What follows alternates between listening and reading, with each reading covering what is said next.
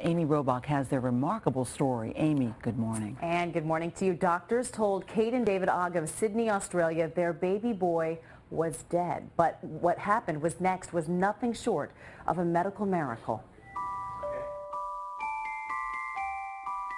The birth of a baby, one of life's happiest moments. But for Kate and David Ogg, their elation came to a screeching halt after one of their twins, baby Jamie, born premature at 27 weeks, was pronounced clinically dead. Doctors told her, I said, Jamie didn't make it, we've lost him. The nurse handed the baby's limp body to his parents to say goodbye. But instead, the mother talked to her newborn when she could have been mourning him. This footage taken by her midwife. Jamie lay on his mother skin to skin for 2 hours. She cuddled him and stroked him and said, "Your twin sister Emily is fine."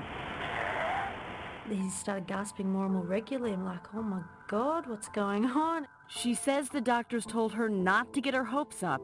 It's just a reflex. He can't be alive. Then a short time later, he opened his eyes. Kate put breast milk on her finger, held it at Jamie's lips, and he started sucking. Her doctors were in shock. He just kept shaking his head and moving it around. I don't believe it, I don't believe it. A medical miracle.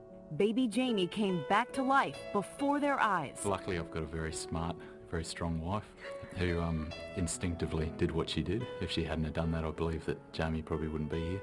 It's inspiring.